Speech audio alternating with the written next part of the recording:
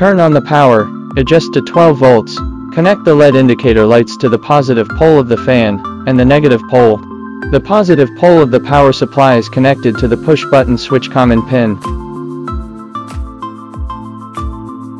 and the negative pole of the power supply is connected to the LED pin on one side. The LED indicator lights in the positive pole of the fan are connected to the no pin of the push button switch, and the LED indicator lights and the negative pole of the fan are connected to the negative pole of the power supply. Use a wire to connect the no pin of the push button switch to the LED pin on the other side. To form a loop, press the push button switch. The push button switch light will be on, the LED indicator lights will be on, and the fan will start. Turn off the push button switch. The push button switch light is off, the LED indicator lights are off, and the fan stops running.